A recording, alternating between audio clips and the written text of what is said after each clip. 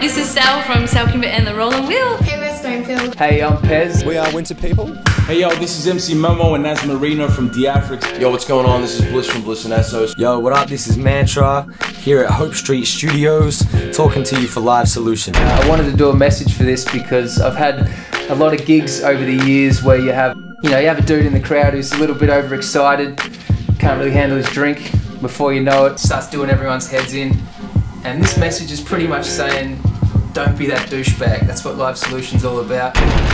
You see, when you show up to a gig and you're blazingly drunk, scientists have found that you're at least a lot of percents more likely to come across as a complete rube to other people, and you don't even enjoy the performance yourself.